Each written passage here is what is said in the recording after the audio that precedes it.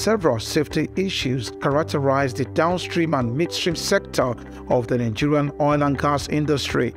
These include inadequate safety regulations and enforcement mechanisms, which continue to fuel widespread non-compliance by some recalcitrant industry players. Another major safety concern is the lack of a strong safety culture, which usually leads to accidents that put the lives of workers and the public at risk. Standard training for downstream operations.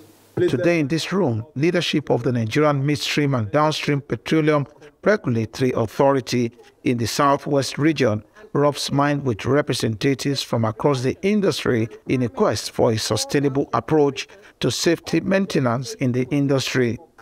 Part of recommendations brought to this roundtable include the need to increase investment in modern infrastructure, equipment and technology to promote a strong safety culture that prioritizes the well-being of industry players and the public.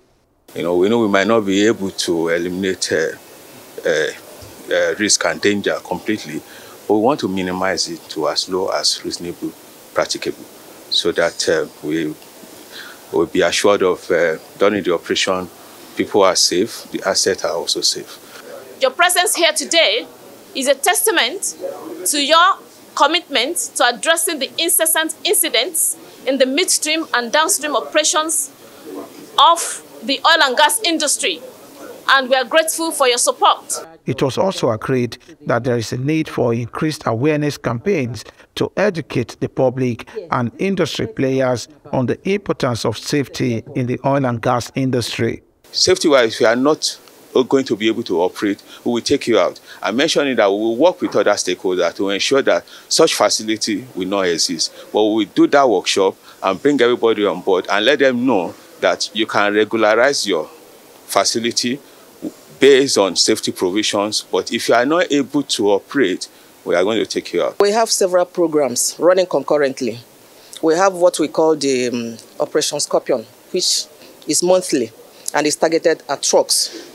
So we use the period to enforce, check on them. Now, ongoing, we have this program that focuses on these containers because of the menace they are causing. So we are on it.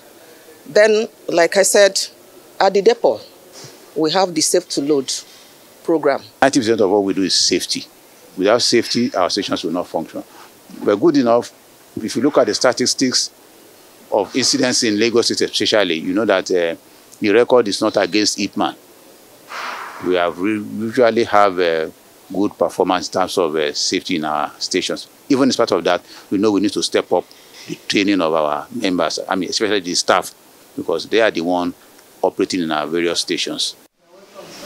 The one-day stakeholders engagement involved representatives of the Independent Petroleum Marketers Association of Nigeria, Federal Road Safety Commission, Depot and Petroleum Product Marketers Association of Nigeria, Nigerian Association of Road Transport Owners, Petroleum Tanker Drivers, and the Federal Fire Services.